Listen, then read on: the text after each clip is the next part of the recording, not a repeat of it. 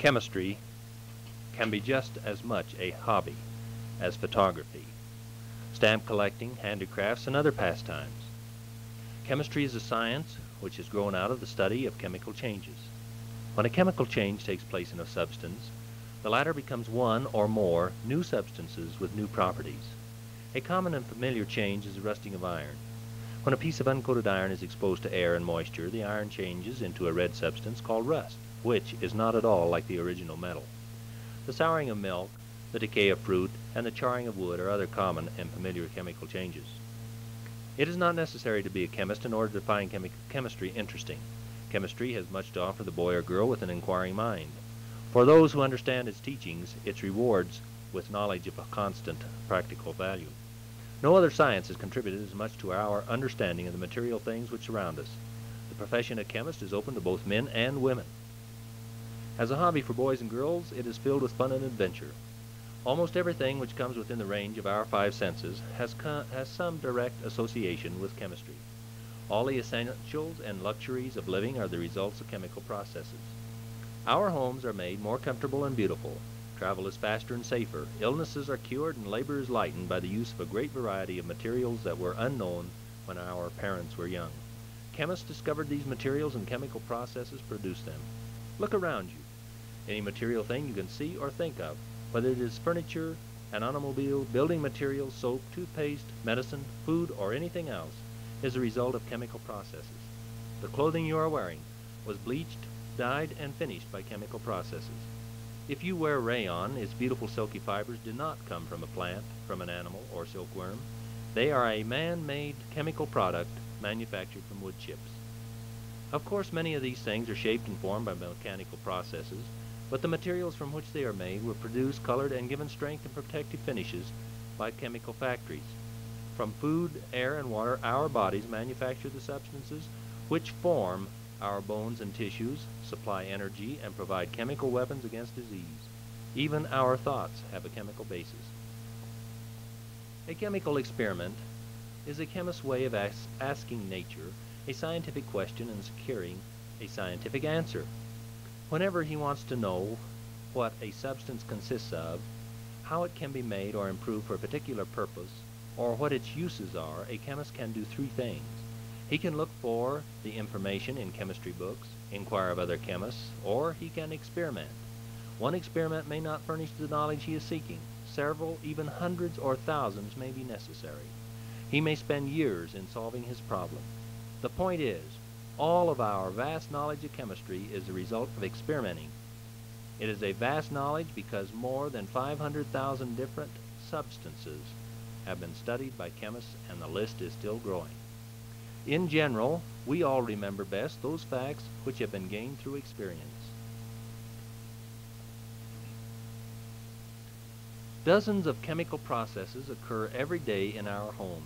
Cooking is a chemical process. The iodine, alcohol, bicarbonate of soda, vinegar, salt, and baking powder in the medicine chest and pantry are no less chemicals because they are used in the household than are the substances in the glass-stoppered bottles in the chemist's laboratory. You can use foods, cleaning compounds, medicines, the common things found in the pantry and medicine chests. All of these things can be used in small experiments.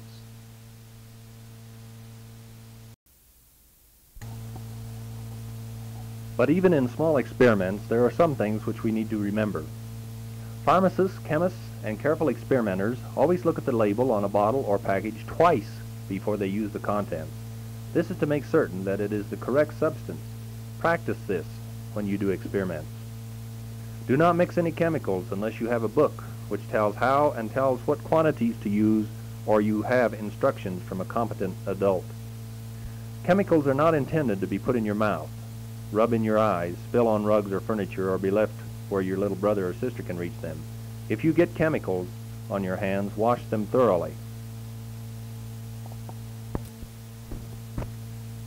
The four most important words in a chemist's language are atom, molecule, compound, and element. It is necessary for you to know the meaning of these four words because you will know a great deal more of chemistry. You will be able to see in your mind some of the things that occur which your eyes cannot discern. Even when aided by powerful microscopes, our eyes cannot see everything that exists. We have no sense of perception for many things. For example, we cannot see electric currents, magnetism, or radio waves. Yet, in spite of the fact that these three things are invisible, we have a fairly good idea of what they actually are. We gained that idea because science makes use of imagination. Scientists, by using their imagination to guess at the truth, learned the nature of these unseen things. The undoubtedly accurate description of electric currents, magnets, and radio waves which scientists have presented enables us to picture them in our minds. This knowledge led to the development of such comforts as radio, television, and the wide distribution of electric power for lamps and motors. We have no sense of perception for many things that occur in chemical processes. Our eyes cannot see all that happens during chemical action. The original materials seem to disappear and produce a new substance, often entirely different from any of the ingredients from which it was made. Things do not happen without cause, so chemists put their imagination to work on this problem. They reasoned that in a chemical action there must be some mechanical shifting of materials in order to build new substances. When a house is built, there is a shifting of materials. We can see the bricks or stones and lumber going into place. Could it be that the shifting of materials in a chemical action is invisible because the materials are made of such small units that they are unseen? Are the bricks or stones and lumber of a chemical action too small to be seen individually? For example, is a piece of lead, though it seems smooth and even to our eyes and touch, actually made up of grains of lead too small to be seen by the human eye? For about 100 years, the idea that all substances might be composed of units or particles too small to be seen by the human eyes was repeatedly tested. After it had survived all such tests, chemists began to accept it less as a guess and more as a fact. Today, practically all chemists accept it as a fact. No use of the imagination ever brought more practical benefit to mankind. The idea that substances are made of tiny particles made it possible to make diagrams of the manner in which the particles were joined together. As a result, the science of chemistry began to grow by leaps and bounds. Countless new manufacturing processes came into existence with the growth of chemical science. On our Earth and in the atmosphere surrounding it are about 90 substances that are called the elements. Oxygen, hydrogen, neon, helium, iron, copper, tin, sodium, lead, and carbon are names of 10 elements which you will recognize. Others such as dysprosium, gadolinium, lutetium, and holmium you have probably never heard of unless you have previously seen a list of the elements. Some of the elements are quite plentiful and not difficult to find. Others are extremely scarce, so scarce in fact that only a few chemists have ever seen even a very small quantity of these rare substances. The elements are often called the building blocks of the universe. That is a good description because they join together and form countless different substances. Everything in our universe is made of them. Chalk is a combination of the elements called calcium, carbon, and oxygen. Iron rust is a combination of the elements iron and oxygen. Water is hydrogen and oxygen. In the human body are found more than a dozen of the elements in many different combinations. If you could take all the things in the universe apart and sort the different materials of which they are made, you would have 92 different piles. Each pile would contain a different element. Man has always been curious about the inside of things. Chemists have the most curiosity in that direction, and it was their prying that revealed the elements.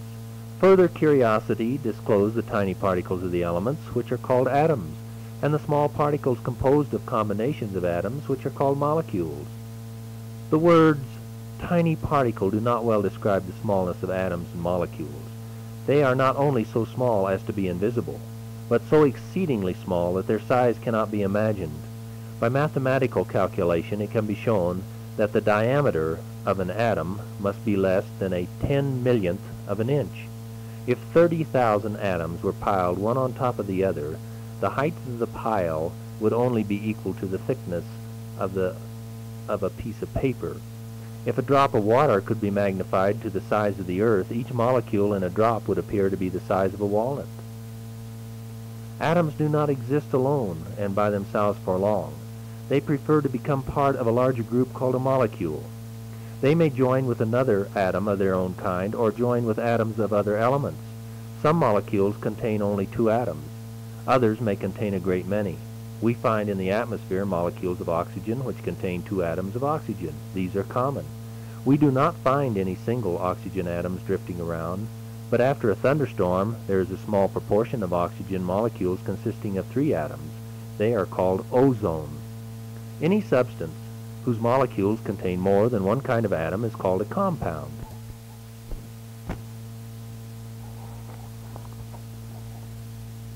But let us now pause and sum up with a few simple definitions of, first, the elements. A chemical element is a substance that cannot be separated into simpler substances. Atom. In a chemist's language, an atom is a small particle of an element which is not permanently altered by chemical action. If we could take a small quantity of any element and divide it into many small parts and keep on subdividing each particle many more times, we would wind up with a tiny particle so small that it could not be further subdivided without losing its character. This smallest particle, still retaining its identity, would be an atom of the element. The English word atom is derived from the Greek word atomos, which means indivisible. Molecules. A molecule is the smallest particle of a substance which has the properties of that substance. Compounds. A compound is a substance that can be separated by chemical means into 2 or more simpler substances.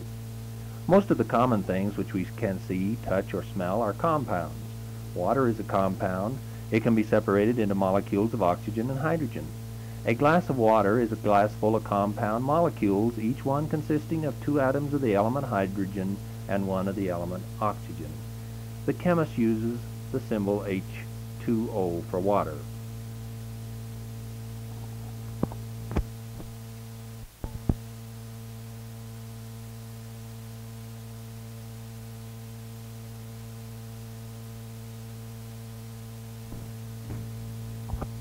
Water is our most important compound.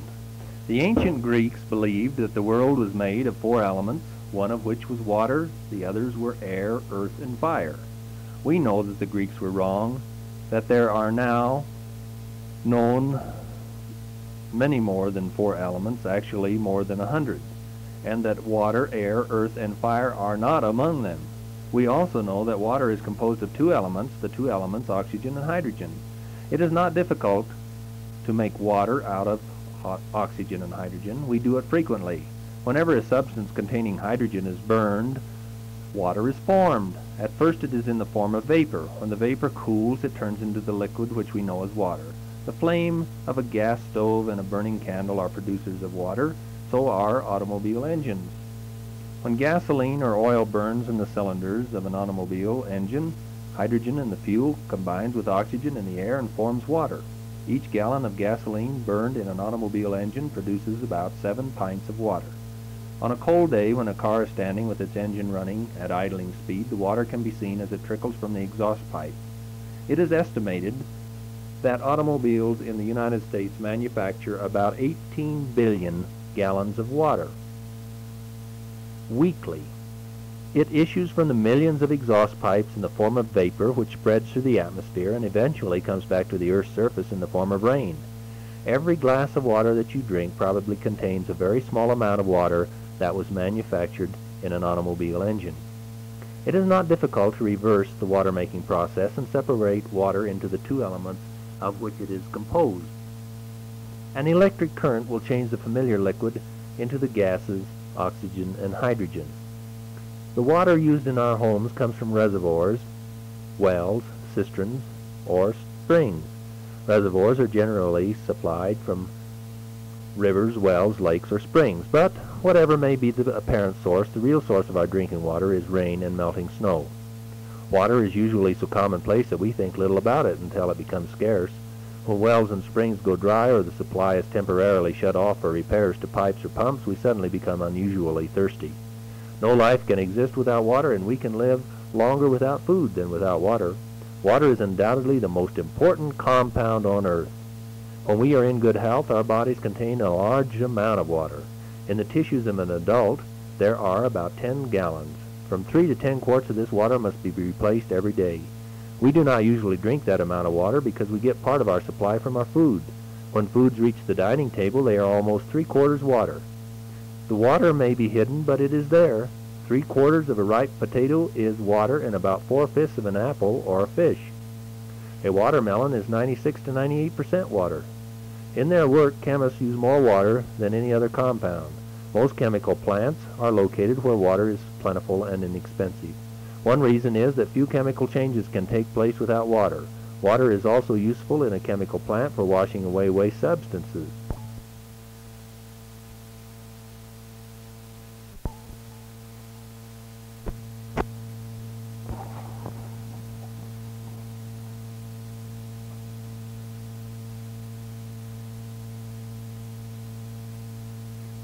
Water is important because it forms solutions with many substances.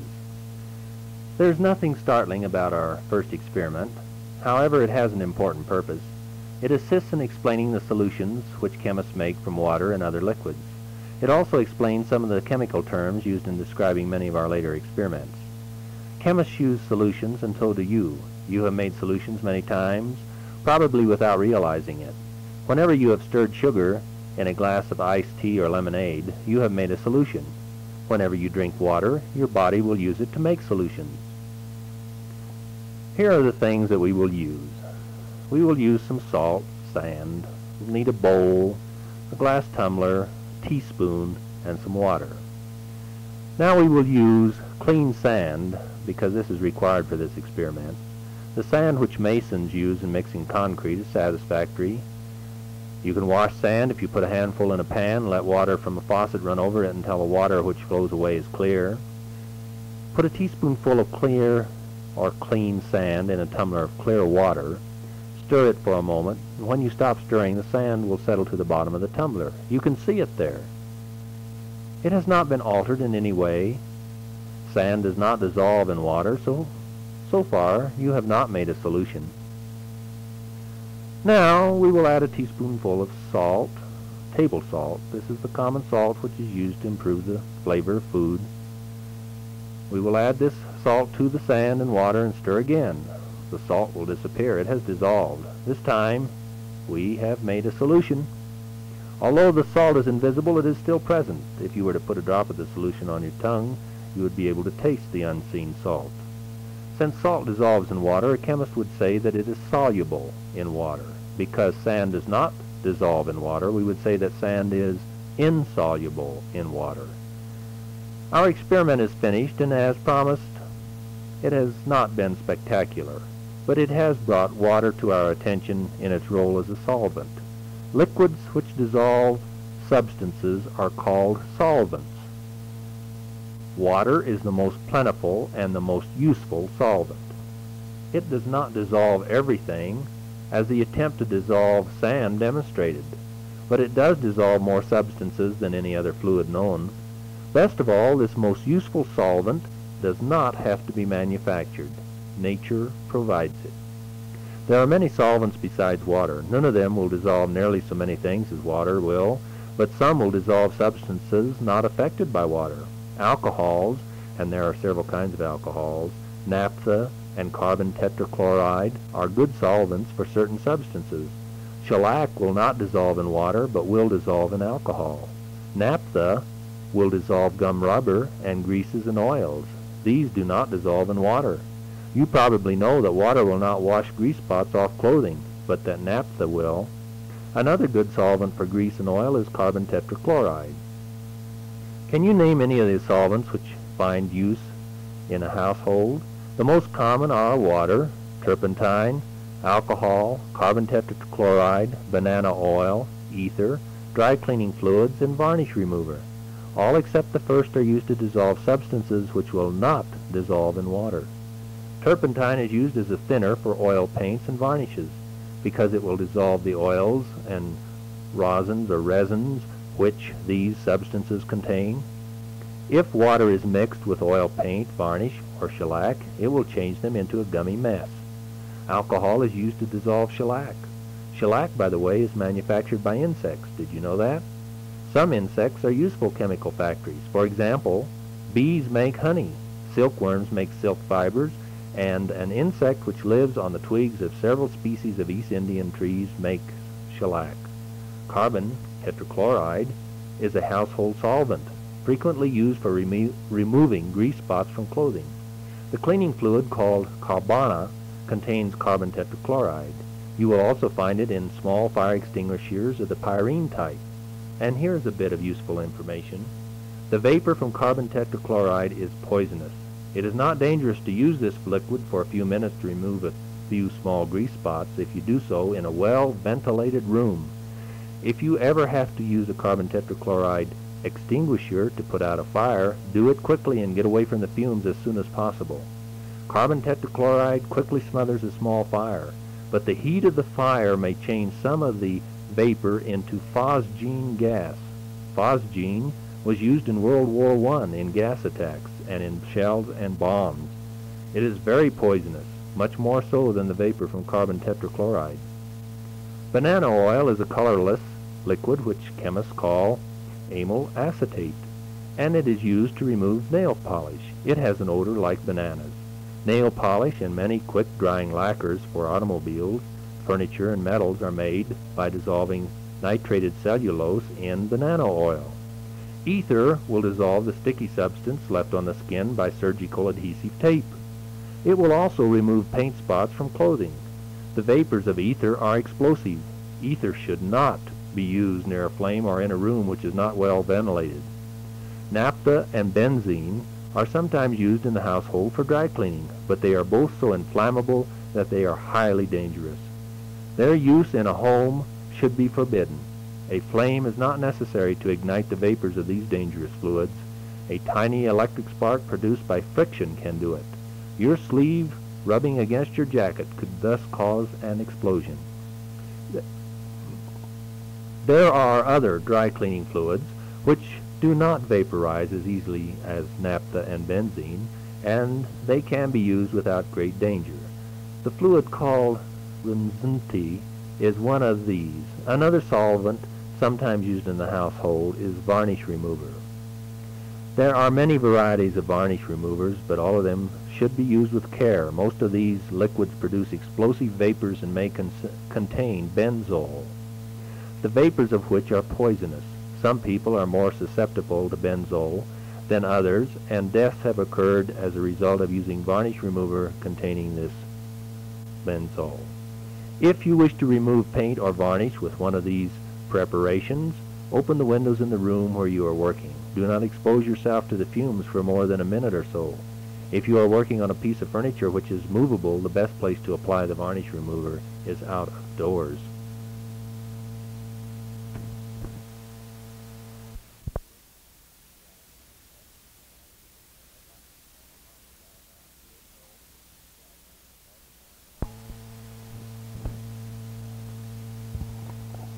There are solvents which will dissolve substances which water does not dissolve. The need for solvents other than water is demonstrated by this experiment. The things we will need here are sealing wax, some butter, glass tumbler, small bottle with a stopper, alcohol, some dry cleaning fluid, and water. What we will do is to crush a piece of sealing wax until we have it small enough to fill a teaspoon. We'll put it into a tumbler of cold water and stir the mixture. Sealing wax is colored shellac which has been melted by heating and cast into sticks. Cold water will not soften or dissolve sealing wax. The experiment that we will do will prove this. Boiling water will soften sealing wax slightly.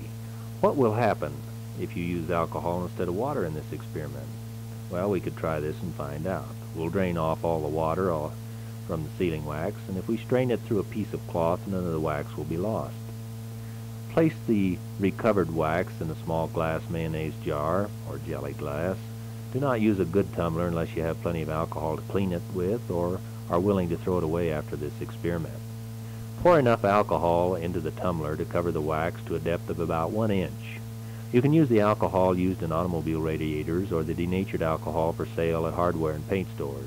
Rubbing alcohol will be unsatisfactory because it is diluted with water. Cover the tumbler so that the alcohol will not evaporate. If we let the sealing wax soak in it undisturbed for an hour, and at the end of that time we will find that the alcohol will have become discolored.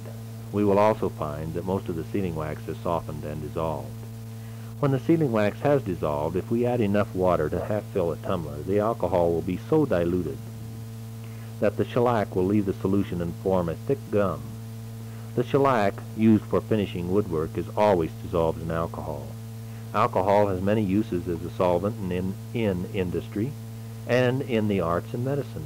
Alcoholic solutions of drugs are called tinctures. A familiar tincture is tincture of iodine. It is a solution of iodine in alcohol. We will use it in experiments later. The perfume industry makes use of the alcohol to dissolve the essential oils which supply perfumes with their fragrance. No substitute for this purpose is known. Certain flavoring extracts, vanilla for example, require alcohol as a solvent. A complete list of the substances which dissolve in alcohol only would be a long one. If you have ever tried to wash a greasy dish in cold water, you are aware that the water does not dissolve such common greasy substances as bacon fat, gravy, butter, mayonnaise, oil and margarine, lard, Crisco, and salad oil. Hot soapy water will clean greasy objects, but not by dissolving the grease. It cleans by another process which we will experiment with later. If you have never done much dishwashing and are unaware that the common greases do not dissolve in water, try this experiment. Put a small piece of butter in an empty bottle and add cold water. No amount of shaking will cause the butter to dissolve or to disappear by dissolving in the water. If you change the experiment slightly and instead of water use one of the common cleaning fluids such as carbona, renizate, or carbon tetrachloride, you will get a different result. Shake a small piece of butter up in a bottle containing one of these liquids and it will disappear. It will dissolve. These experiments show that while water is our most important solvent, it does not dissolve some substances which are readily dissolved by other solvents. You may be interested in testing some common substances such as sugar, flour, baking powder, powdered chalk, powdered sulfur, lime, and so forth, to see if they will dissolve in water.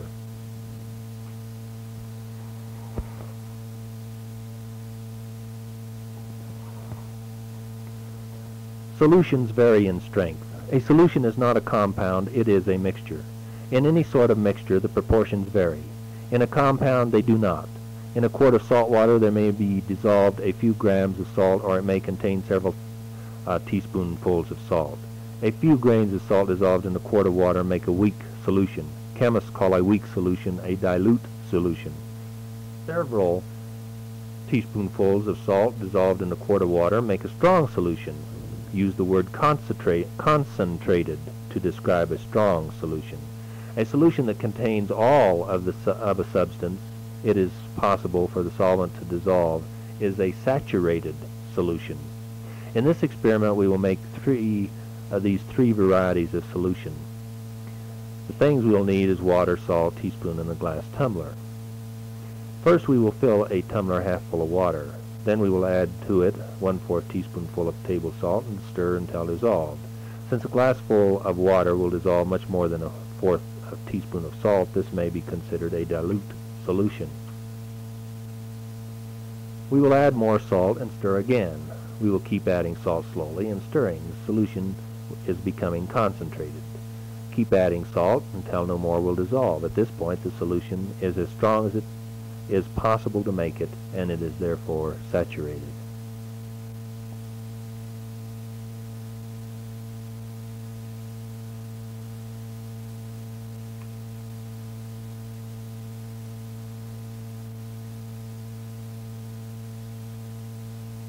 Which is the best solvent, hot water or cold water? Hot solvents can usually, but not always, dissolve more of a substance than an equal amount of the same solvent can when cold. Substances usually dissolve more quickly in hot solvents than in cold solvents.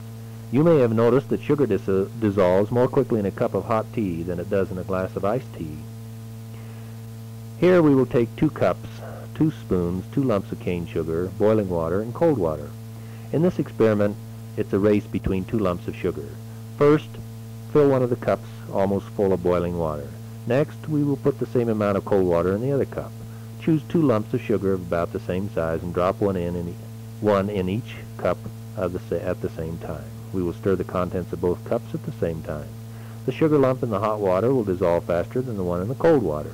Hot water will dissolve more cane sugar than will an equal amount of cold water. This is not true of table salt. Practically the same amount of salt dissolves in cold water as in hot.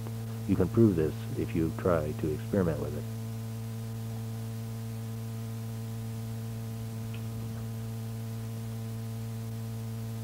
Heating the water will not increase the amount of salt it can dissolve, as we have said. An interesting action may take place when some liquids evaporate, and this is called crystallization, and is much like a magician's trick in which something seems to appear from nowhere. You probably already know that when liquids evaporate, they change into invisible vapors. Did you know also that a solid which has been dissolved in a liquid and so becomes invisible will return to a solid when the liquid evaporates? The solid may form in the patterns known as crystals. Not all substances form crystals. A crystal has a symmetrical geometric shape and often is transparent. Some varieties of crystals are beautiful. Many chemicals which we see in powder form were originally crystals. They are ground into powder at the factory because in that form they dissolve more easily and are more convenient to package and handle. The shape of a crystal often serves to identify the substance of which it is composed. For example, salt crystals are always cubes or parts of cubes, and alum crystals are always 8-sided. The best grade of table salt is produced by evaporating salt solution, which we call brine, pumped from salt wells. When you sprinkle table salt on your food, you are not using a powder, you are sprinkling tiny crystals of sodium chloride. Scientists have learned a great deal about how atoms and molecules arrange themselves in groups by studying X-ray pictures of crystals. X-rays have revealed that a crystal of salt is built up of chlorine and sodium atoms arranged in an interesting pattern. The length and width and height of one of these tiny elementary cubes of salt crystal is only about 100 millionth of an inch.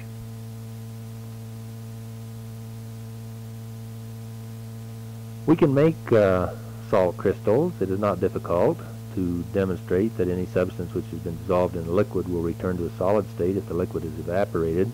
We can do this by using a glass tumbler, a small pan, some table salt, water, a teaspoon, and a stove. Fill the tumbler half full of clean water and add a heaping teaspoonful of table salt. Stir the mixture until the salt has disappeared and you have a clear solution of salt and water. Pour the solution in a small saucepan and place it on a stove where it will heat very slowly. The heat will cause the water to evaporate. When the water has disappeared, you will find the bottom of the pan covered with salt crystals. Examine them with a magnifying glass and you will be able to see that they are small white cubes. You can prove that they are salt, of course, by tasting them. Large or larger crystals will be formed if you allow the salt solution to evaporate slowly in the heat of the sunlight instead of rapidly in a stove. Pour enough salt solution into a pie or cake pan to form a layer of solution 1/8 inch deep. Place the pan where bright sunshine will fall upon it. When all the water has evaporated, examine the white cubes of salt on the bottom of the pan with a magnifying glass. Compare these crystals with those formed by the evaporating the salt solution over a fire. And of course we should find that they're much larger.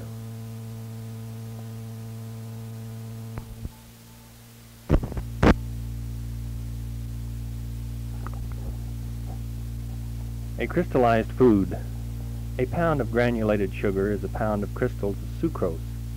Sucrose is the chemical name of ordinary cane sugar. It is found in sugar cane, beets, maple sap, and certain fruits and vegetables. The cane or beets are crushed to extract their juice, which is treated with lime and with carbon dioxide to remove impurities. The juice is then treated so that its water evaporates, and what is termed raw sugar is left behind in the pans. The raw sugar goes through several chemical processes before it becomes the refined syrup, which forms the snow-white crystals we find in a sugar bowl. An enormous quantity of sugar is used as food. The average annual consumption in the United States is nearly 100 pounds per person. When the word sugar is used in a home or grocery store, it usually means cane sugar. In a laboratory, sugar may refer to any number of sugars, the best known of which are sucrose, glucose, fructose, lactose, and maltose. These all have a sweet taste and will dissolve in water. Glucose, also known as dextrose or grape sugar, is made from starch. When you buy a candy bar, you will find its ingredients listed on the wrapper, and glucose is almost always one of them. It is used extensively in making candies, jams, jellies, table syrups, and alcohol. When we eat either starch or cane sugar, our internal chemical factory changes it into glucose. Fructose is the sugar found in honey and fruits. Lactose is commonly known as milk sugar because it is found in small quantities in cow's milk. It is used in baby foods. Maltose is the sugar which is formed when grains such as barley are sprouted. Most of it is used to produce alcohol. Much of the candy maker's skill lies in his ability to control the crystallization of sugar.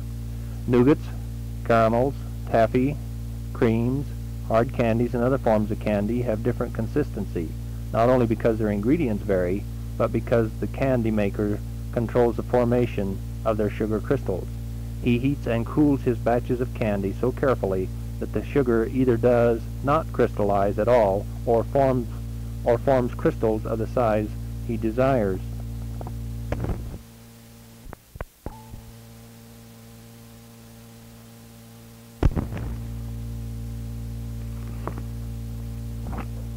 Large sugar crystals called rock candy were a treat to the boys and girls of 50 years ago.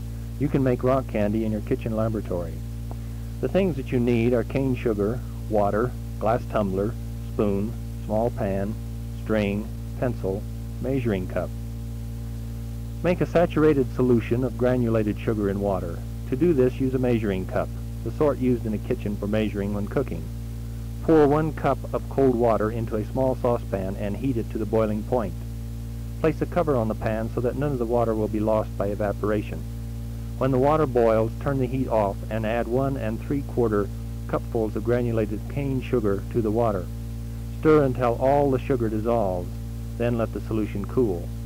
When cool, pour the sugar solution into a glass tumbler and hang a piece of cotton thread or string in it.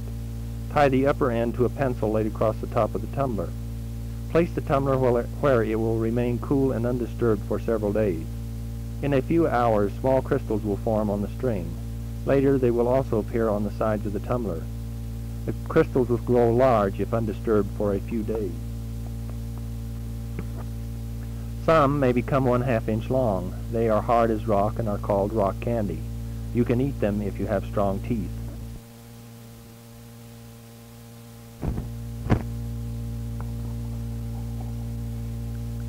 Crystals and crystallization are useful. Crystals have a great many uses. A diamond is a crystal of carbon. The use of diamonds as jewels is due to their beauty and scarcity, but is not important. Diamonds are the hardest substance known, and are used in industry to cut and polish other hard substances. Many manufactured articles could not be produced without tools with diamond cutting edges.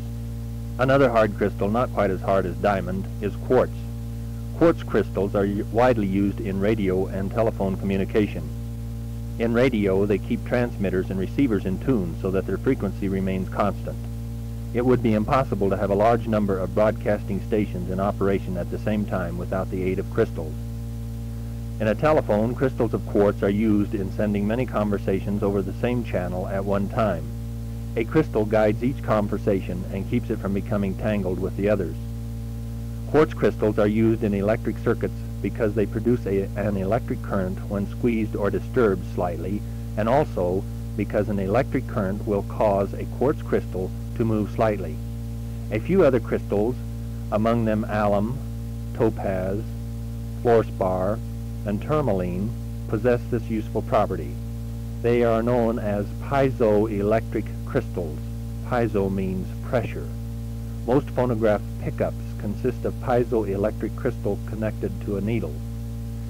The needle follows the groove in the record, and its movements vary the pressure on the crystal. The crystal converts the movements of the needle into electric currents, which are amplified and produce speech, music, and other sounds in the loudspeaker of the phonograph. Some of the microphones used in radio, telephone, and for broadcasting utilize piezoelectric crystals. Sound waves striking the diaphragm in the microphone exert a varying pressure on the piezo crystal. The tiny electric current which the crystal generates is then amplified and sent out through space.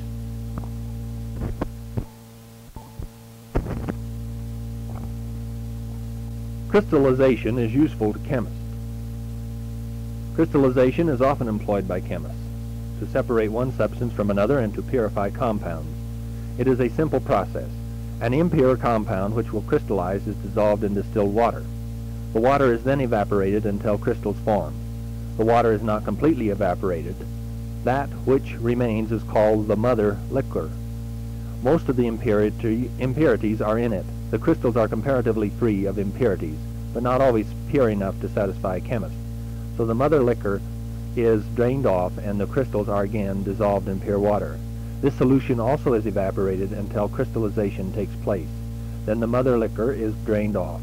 The second batch of crystals is purer than the first, but still may not be pure enough for some purposes.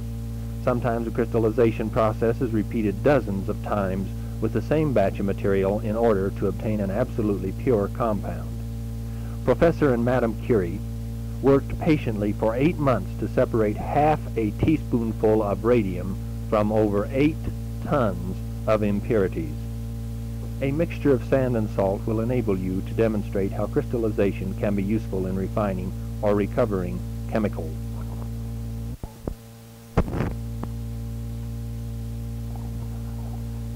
It would be a Herculean task to separate grains of salt from grains of sand, and even a small amount of such a mixture, if you had to do it with a pair of tweezers and a magnifying glass. But it requires only a short time by the crystallization method. Put a teaspoonful of dry sand and a teaspoonful of table salt in a tumbler and stir or shake them until well mixed. Add enough clean water to half fill the glass. Stir the mixture for a minute or two to dissolve the salt. Let the sand settle to the bottom of the glass. When the solution has cleared, pour it off the sand into a small pan. Do this carefully so that no sand gets into the pan. Warm the salt solution on the stove until all the water evaporates. Most of the salt, which was mixed with the sand, will be found crystallized on the bottom of the pan. If you wash the sand left in the tumbler, it will be freed from any traces of salt which remain. Water is a part of some crystal structures. If a thin layer of dry salt is placed in the bottom of a pan and heated, it will produce faint, crackling sounds. The sounds are caused by bursting of the salt crystals. They are burst apart by steam pressure. Salt crystals contain a small amount of water which is invisible. It is enclosed in the crystals. When the crystals are heated sufficiently, the water changes to steam and its pressures blow them apart. Unless the pan was heated very gently toward the last when the salt was almost dry, you may have heard the crackling sounds of bursting crystals at that time. The water in salt crystals is mechanically enclosed. It is not what a chemist calls water of crystallization. Some crystals contain a small amount of water, which is a necessary part of their structure. If deprived of it by heating, or in some cases by merely being exposed to the air, they crumble into powder or become a formless mass. This water is water of crystallization or water of hydration. A substance which contains water of crystallization is called a hydrate. When a substance which contains water of crystallization loses this water, it becomes an anhydrous compound. In the next experiment, we will change a hydrate into an anhydrous compound, and you will know that what these terms mean. If you read or study chemistry books, you will probably run across the words hydrate and anhydrous many times. Common household chemicals whose crystals contain water of crystallization and are therefore hydrates are sugar, borax, and washing soda. Merely looking at a crystal will not reveal its water of crystallization, but its presence in crystals of washing soda is easily revealed by an experiment. The things we need will be washing soda and a small pan. When you examine the contents of a package of washing soda, you will notice that this useful household compound consists of semi-transparent crystals which are covered with white powder. Brush or wipe the powder off a few crystals of washing soda. Put them in a small pan or can cover and heat them on the stove. They will sizzle and in a moment dissolve in their own water of crystallization. Continue heating and all the water of crystallization will be changed into steam. A white substance which can be easily crumbled into a powder will be all that remains in the pan or on the can cover. The washing soda crystals lost their crystalline form when deprived of their water. The white powder is anhydrous washing soda. Anhydrous means without water. At ordinary temperatures, the crystals lose their water of crystallization slowly by evaporation. Heating them, as in our experiment, hastens the loss. Washing soda, by the way, is a chemical compound called sodium carbonate by chemists. Its molecules contain atoms of sodium, carbon, and oxygen. We will use washing soda in other experiments.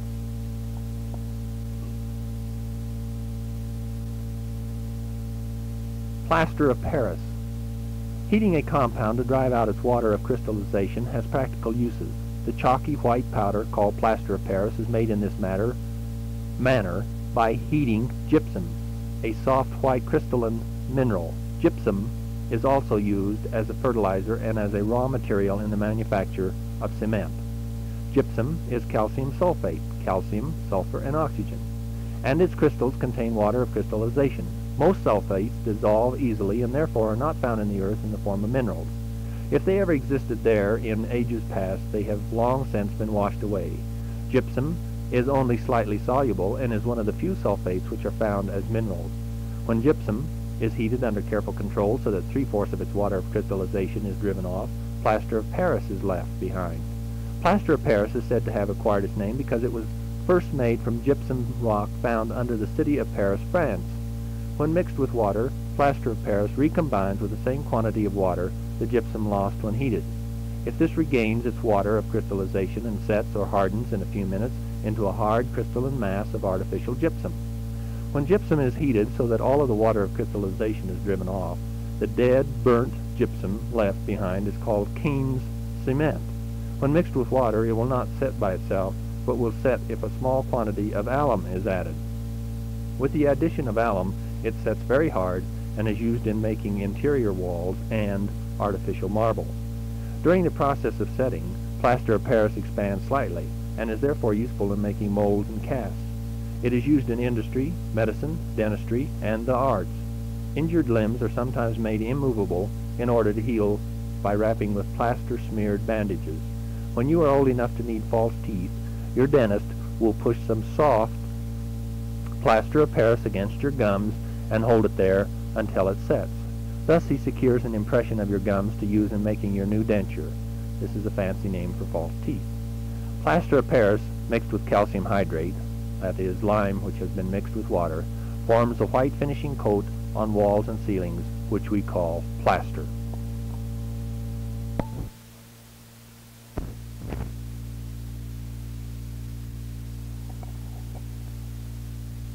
Plaster of Paris sets when its water of crystallization returns. Reproductions of sculptures are often made by pouring plaster of Paris, which has been mixed with water, into a hardened plaster of Paris mold.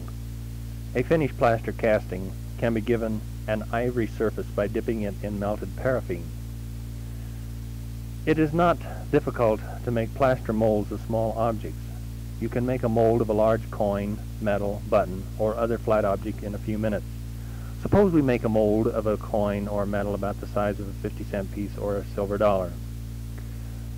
The things needed, of course, are plaster of Paris, water, Vaseline, coin or medal, small pan, teaspoon, and a strainer. First, we rub a thin layer of Vaseline over the inside surface of a small pan about 4 inches in diameter. Dime stores sell a small pan of that size, which is just right for this purpose. Also rub a thin layer of Vaseline over the coin or other object, which is to be the pattern for the mold.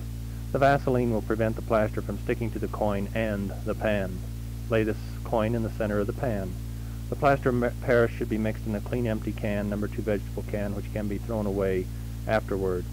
Pour 1/4 cupful of clean water in the can and add 14 or 15 rounded teaspoonfuls of plaster of Paris by shaking or scraping it through a piece of fly screen or a gravy strainer. The plaster is sifted into the water to prevent lumps from forming in the mixture. Stir the plaster in water enough to make certain that all the powder is wet, but do not stir it too long or it will begin to set. The mixture should be about as thick as ordinary cream. It may need a small amount of additional plaster to give it the right Consistency.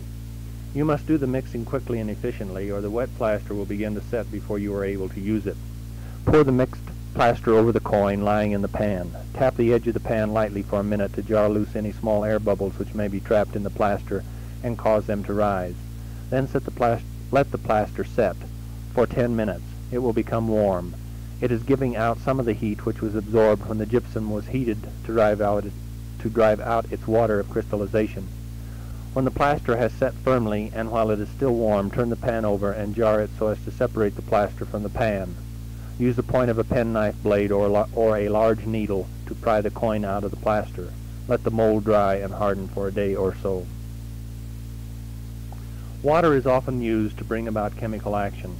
Strangers often sit in the same seat on a bus or train and do not speak to each other. But if a mutual friend introduces them, there is immediate activity. A great deal of conversation takes place. Water is often the mutual acquaintance which introduces chemicals to each other. Many substances which have no effect upon one another when mixed while dry will begin chemical activity when dissolved in water. Therefore, water is one of the tools which a chemist employs to bring about chemical action. The baking powder found in the kitchen cupboard can be used to demonstrate the important part water plays in chemical actions. Baking powder is a mixture of dry chemical compounds which is inactive while dry.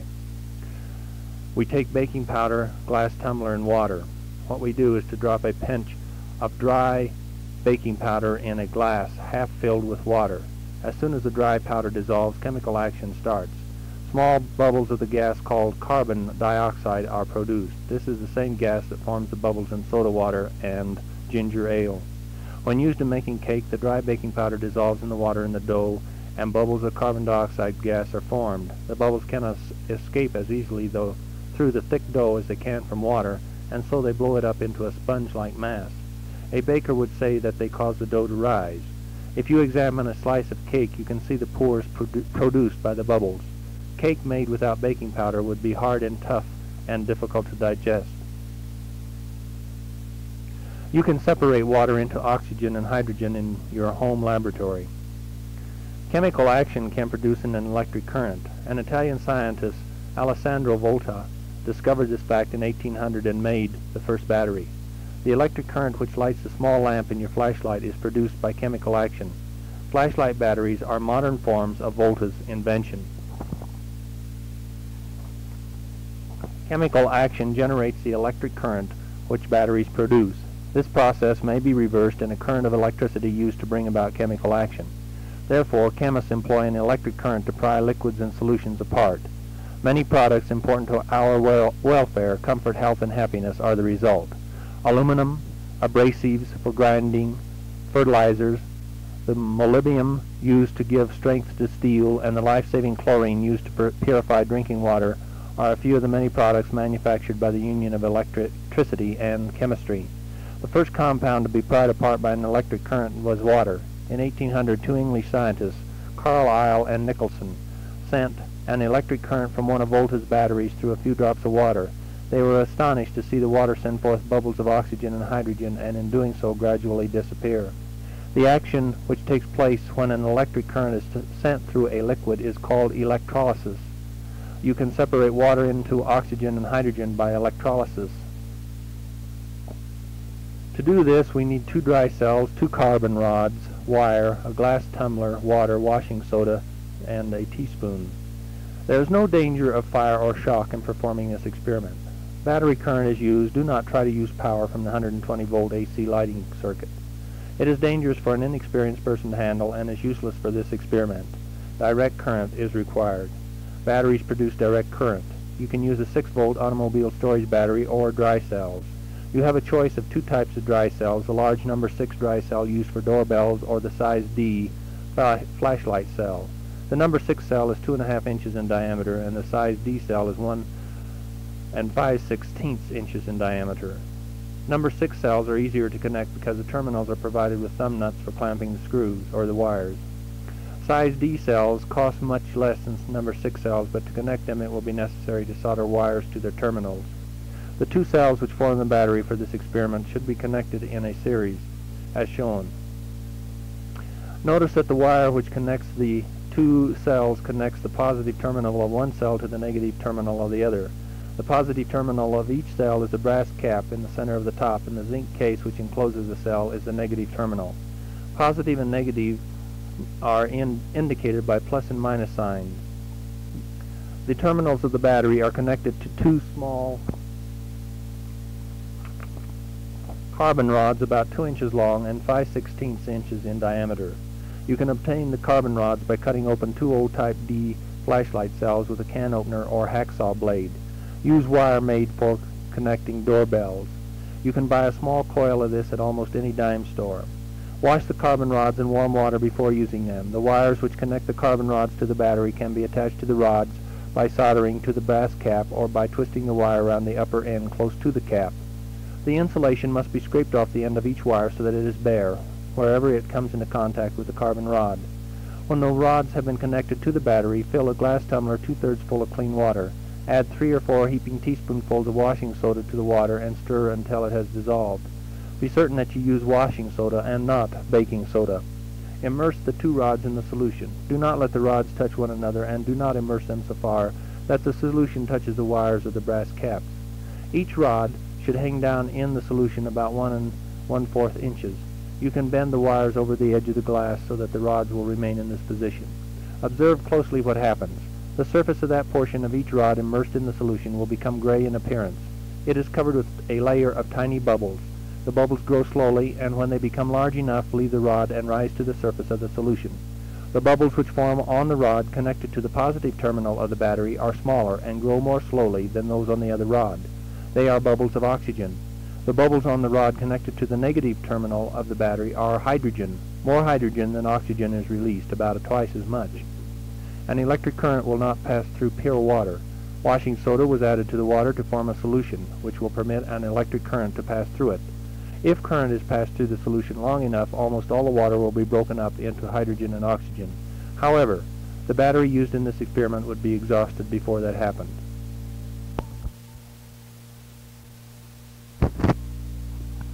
How to prove that the bubbles are oxygen and hydrogen.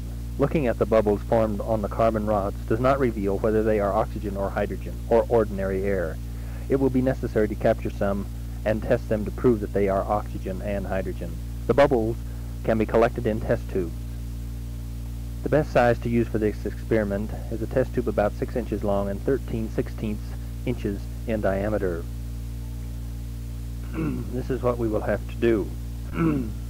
The two dry cells should be connected in series. Carbon rods removed from old size D flashlight cells are connected to the battery by flexible wires. No metal should come in contact with the solution when the rods are submerged in it. To protect them, the brass caps on the rods and the copper wires soldered to the caps are wrapped around the rods should be painted with hot paraffin or candle wax. A solution which will conduct a current of electricity is an electrolyte. The electrolyte used in this experiment is prepared by dissolving 12 teaspoonfuls of washing soda in a quart of water. Enough solution will be needed to fill both test tubes and almost fill the bowl. Fill one tube at a time with the washing soda solution. Then place the ball of your thumb over the open end of the tube.